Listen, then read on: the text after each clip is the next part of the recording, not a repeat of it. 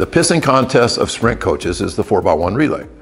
Anybody, the worst coach in the world could get a phenom to come out for their team and be really, you know, he's fast. But that team will probably not have a great 4x1 because that guy doesn't know what he's doing. He hasn't developed 4 or 5 other guys that can go with that guy.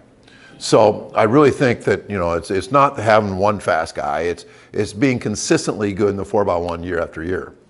The first thing we talk about when we talk about how to coach the 4x1, and this is important, if you don't understand what's going on here, I'm going to troll you as a coach. This is NCAA Championships 2012 in Des Moines, and there are a lot of runners here. And they got to be inside, outside. I call it lane ownership. And if you're like, of course, I probably should show you some pictures of situations in high school girls track. I hate to say it, but the girls in our state are not coached as well, where the incoming runner's coming in the middle and the outgoing's out in the middle. And what happens is they get tangled up because it's crowded, especially the first handoff. So if you don't understand who's inside and who's outside, the curve's always inside and the straightaway is always outside. And it has to be like, that's where you start. But as Bob Knight told me one time, you don't form habits by talking about them, you must practice it. And so we have something simply brilliant. We have a line, any line will work, and what we do here is we just stay on each side of the line. So we have inside, outside. This guy's a step behind. He tells him, go. You know, like half speed, go. And we hand off. Now, we can also coach candlestick, stop sign, you know, hand placement. We can talk about, you know, like that's a good high hand there. On the next one, now we're outside, inside. And I would definitely say, get your hand up, Dylan, because he's like this. We want a really high hand. Now we can take it outside and we can put marks down. That adds a degree of difficulty. And we work at leaving at the right time. And we're going to talk about leaving here in a minute, and it's really going to be important. But going back to that candlestick stop sign thing, I mean, it's shocking how many kids will put their hand like a plate instead of a stop sign. We're stop sign. That's the way we do it. And that's the way Jamaica does it too. To me, that's just beautiful. That's what we're after. Inside, outside, candlestick, stop sign. Oh, and also with the drills that you do, you can work at the thing that we do not run in like the Statue of Liberty. You know, like, no, we're like this. When do you go candlestick? When you see the stop sign. Then you push it in. That's the way one perfect handoff looks. High speed. I mean, we don't do this slow. Now, we do the drills slow, and you can do those drills every day. You can do it after practice, before practice, whatever, because we don't do it every day, but you could, because there's no cost. You know, nobody's messing up their shins or anything. There's a cost to that. You can't do that 20 times a day. So, this is the revolutionary part of my handoffs. What we did, 2016, we had the second best team in the state, 4x1, and we're the #1 seed in our heat at the prelims, and we had a guy leave a little bit early, disqualified. I've never seen a sadder group. I will never get over it. When, you know, once again, it's one thing when you mess up a handoff on a Tuesday night or something. It's a totally different thing if you're second best in the state with 4 guys who were not on that team the year before that you have nurtured into a possible state championship team. And it keeps you awake at night, dreaming, you know, like we could win it. We could win it all. and then you don't even get to be in the race because you left early. And leaving early is a problem, especially in a state meet, especially the anchor leg. So what we decided to do is to define go. What does go mean? So does go mean the turn of the shoulders? Is that what? Or what we decided is the go is going to mean getting your first foot down. And what should we call it? Called the bang step. Bang. All right, so he's between, you can't see the other shoe. He's between two shoes, 2 marks. And he's a little bit on the plus side of the middle. And then Marcellus is 6 inches away from having a perfect bang step, which is perfect. A perfect bang step is down or within a foot of being down. That's a perfect bang step. What the bang step has allowed us to do is never to leave early. It's almost impossible. We have not left early in 7 years. And that's fatal. Leaving early is fatal. Leaving late is slow. Leaving early is fatal. If my guy would have been late in 2016, we would have been in the finals. But he was early, and we were DQ'd. Saddest thing ever. Our marks are 17:21. We've now gone to 5, actually. So I think we're 16:21 this year. And you say, well, that's not enough. Well, yeah, we were 25 before. But if go means you got 1 foot down, that matters. It's important here to, I think, talk about whose shoes steps you're counting, and because I've had to teach that to the runner that's putting the mark down ought to be the incoming runner, right? That's the Actually, it's the outgoing runner that's going to put the marks down. According to the speed of the incoming runner, right? What we do, that's a good question. How do we arrive at 16:21? We say our generic is 16:21. And then if we must adjust, then we'll go 17:22 or 15:20. And what we say is toe-to-toe outgoing runner. So when we say 16, that's toe-to-toe outgoing runner. And he has a certain size foot. Yeah. So that's just, you could standardize it however you want. Yeah, but people could confuse it if you didn't specify it like that. Yes. Yeah. And you walk on the inside line. Yeah, right, Yeah. right. Yeah, if you're on the outside of the lane, you want the tennis balls on the inside.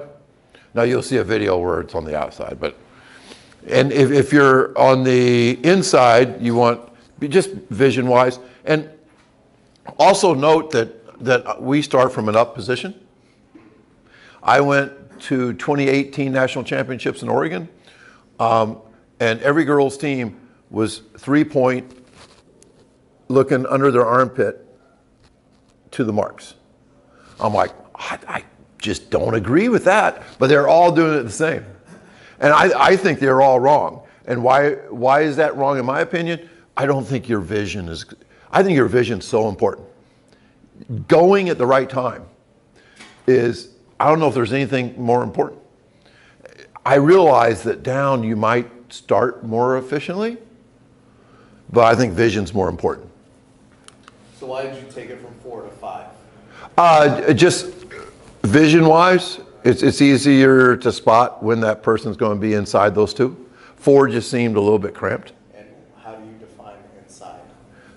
Between the 2. Like on the ground or as soon as they enter? They're going so fast that it's kind of an estimate. Okay. And by the way, to get the bang step down, you have to be rolling. Mm-hmm. Roll, roll, roll. Poof. You're kind of predicting getting that foot down. Now, this was a state meet.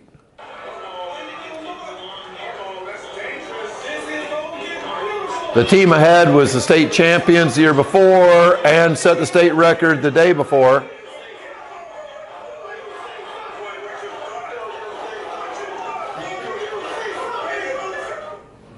That was fun. Now, this you know, like we did have the tennis balls on the outside, should be on the inside. You know, it's always a shit show. I mean, coach, right? You know, but you know, I told this guy right here is a junior. I said, you're going to get your ass kicked. I mean, this guy right here is going to destroy you. And I talk like that because I want him to lose, to lose and still be in second. And then I told Marcellus, I said, if you leave early, I will never speak to you again. Because I knew we would be behind. I knew that a competitive phenom is going to what? He's going to want to get out. Yeah. And he's the one that can run away that no one can catch, too. Amen. Yeah. So, he's between the two balls. He's late. Not too late. Right? I mean, like... Right. He didn't even roll. He just waited and waited. Oh, he wanted me to speak to him again. But you know what? But that's... I mean, he left late. Thank God, right? We like to... If people ask what we do for warm-ups, you know, they're on their own. I take pictures at meets. They do 10 speed drills, and then they sprint a couple times, and then they'll do one 4x1 exchange. And if they're not on our 4x1, they'll get on the track and pretend like you're getting timed once or twice. Because you got to sprint before you sprint. You don't jog 2 laps and then go run the 4x1. You got to sprint before you sprint. And you're not sprinting if you're not wearing spikes. You got to wear spikes. So this is before a meet, and one perfect handoff done. That's it. Okay, so if you're just watching that like I used to do for like the first 35 years of my career, you don't know if that's a good handoff or not.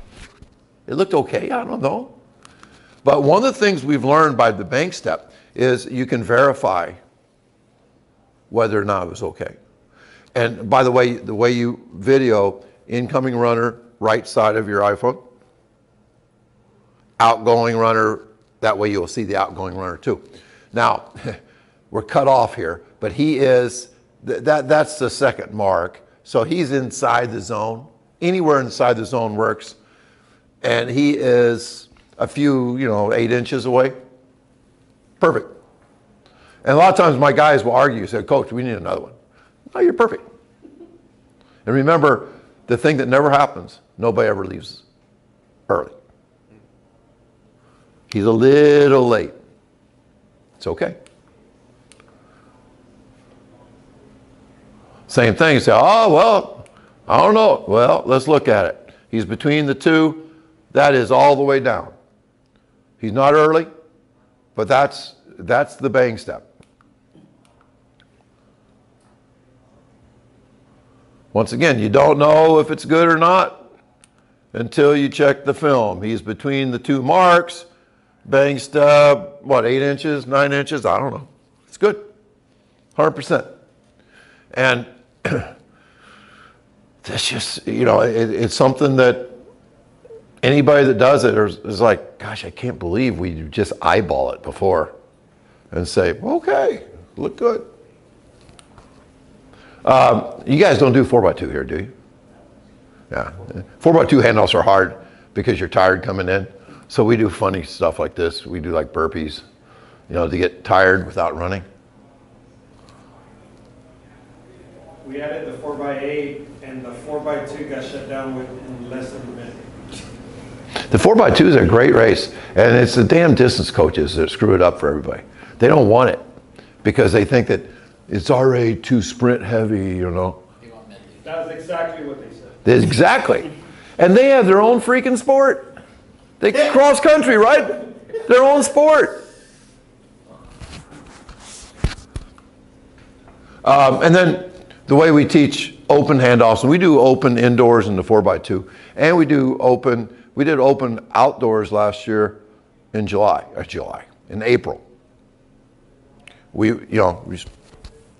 did that. We're always fast indoors. Why not go? A friend of mine, Brendan Thompson, he sent me a video of them running at Iowa 122 4x2 with open handoffs.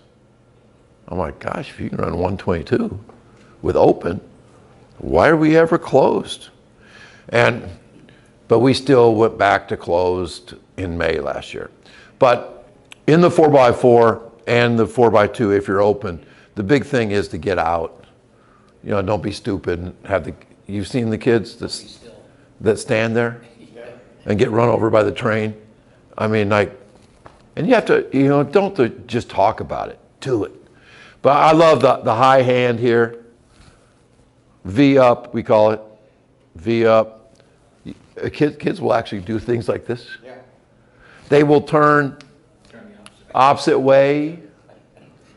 Yeah, there are just so many dumb things that can happen. I took a picture of a kid that was like 15 meters away, and he was running like Statue of Liberty. You know, like, come on, don't do that. It's embarrassing.